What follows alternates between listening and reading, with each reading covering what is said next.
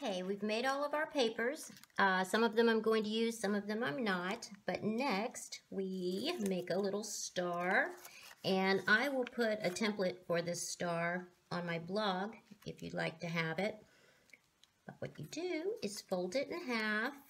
And then we're going to, actually, I'm going to fold it in half here, I think. Yeah.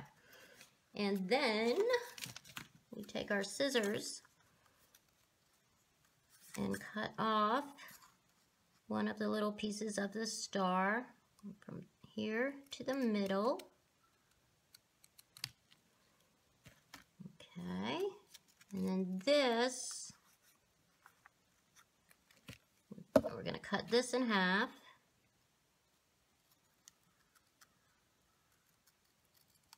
As carefully as we can.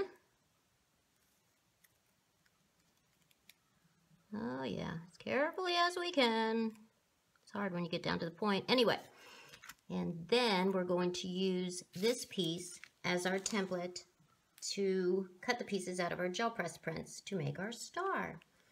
And that's what we're going to do right now.